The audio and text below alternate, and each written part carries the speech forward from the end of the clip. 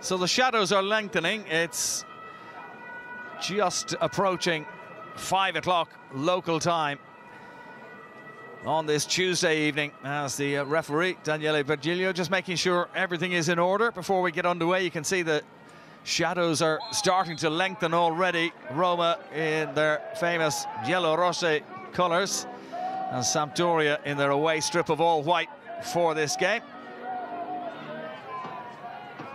That was Minami's header.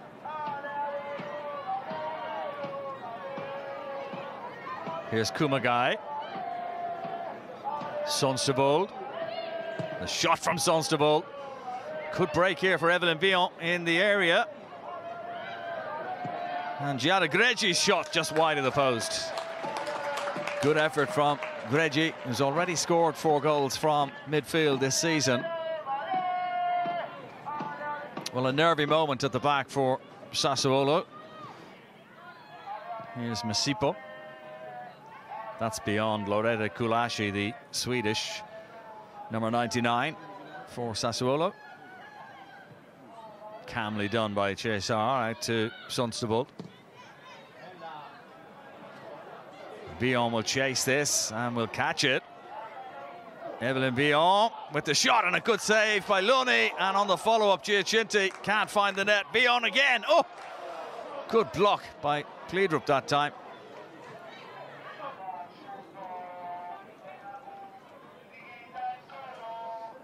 Giacinti goes down in the area, and the referee has pointed to the spot. It was a clumsy challenge by Angelo Peseri, and Giacinti went over. Not much argument from the Sassuolo players. Could this be goal number 199 for her in the league?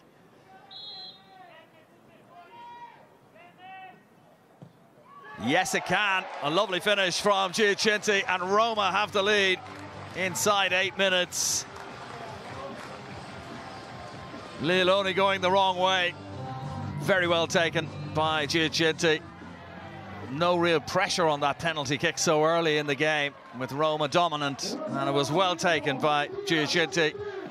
Certainly in the opening 10 minutes of this game, the Roma defence and Camilla Cesar in goal have had a pretty comfortable time of it.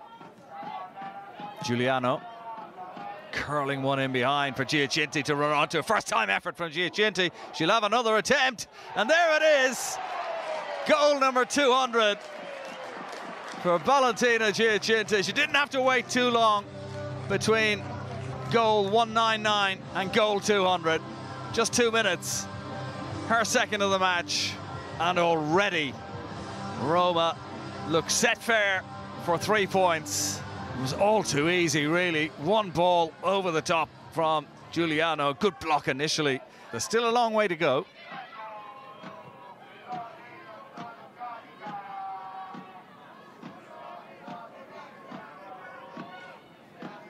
Santoro's ball out wide. Mala's cross. Cesar got there. The offside flag is up anyway. Cesar only had eyes on the ball. Here's Santoro. Again, a crossing opportunity from that right-hand side. Pontini couldn't control it properly, and a chance for Roma to clear the lines. Here's Vion now, 2 against 2. Vion has Giacinti to her left, if needed. Vion just past the post, nearly 3-0.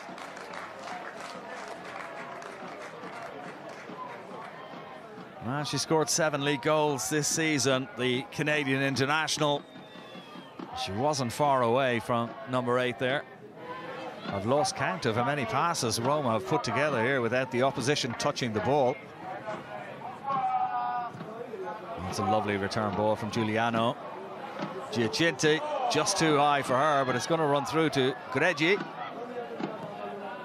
And another header just over the top from Vion this time.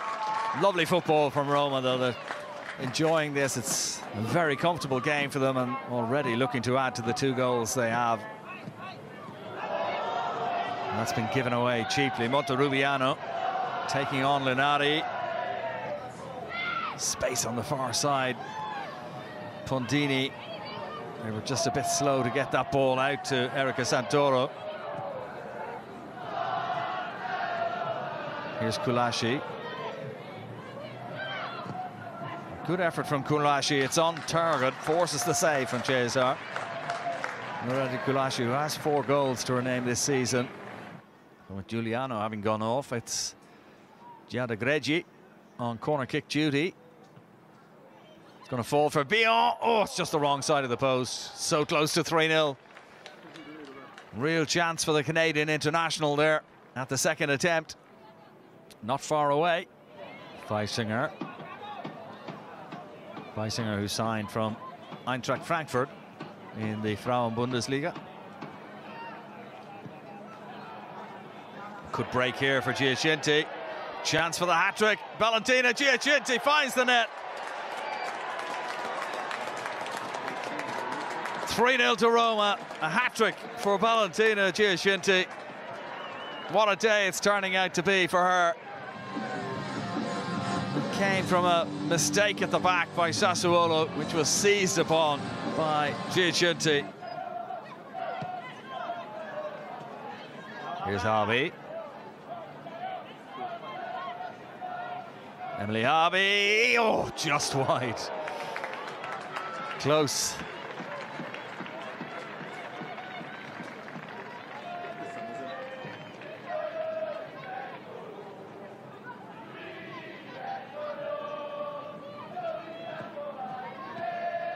Well, that's a mistake by Misipo. Giacinti, oh, very close to a 4th goal. She did score 4 in a Milan derby as well back in 2021. And Milan won 4-1 away to Inter. 20 minutes to go in this game. 3-goal advantage. Cruising through this match, really. Here's Pilgrim. The shot from a long way out. And that's well saved by Loni. Nicolea Pilgrim might turn out to be a real fans' favourite. They had a few set pieces, and you just felt if they could nick one, could make it very interesting. But the 3rd goal was a real nerve settler for Roma. Cesar wasn't going to risk catching that one. Here's Skubika. And Mihalic just off target. Not a bad effort from the young Slovenian.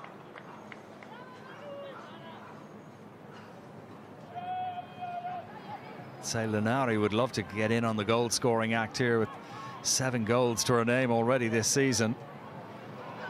Loose touch by Leona that time, and maybe a chance of a break here for Sassuolo. Cleland, Skibika charging forward to give Cleland some support. It's Cleland who goes it alone and almost caught out Camilla Cesar, who made a very good save in the end. Great strike by Cleland.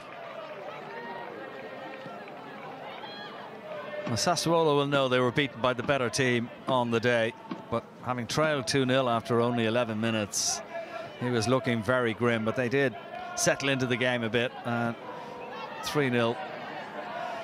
It's not too bad when you're 2-0 down after 11, but maybe it'll finish 4 as Pilgrim comes forward. Oh, good save by Loni. Pilgrim sends it back inside, and that's the last action of the game.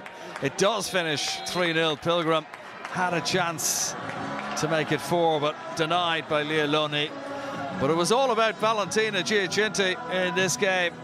She scored a hat-trick, the first from the penalty spot, before making it 2-0 after 11 minutes, and then Giacinti rounding off the scoring in 52.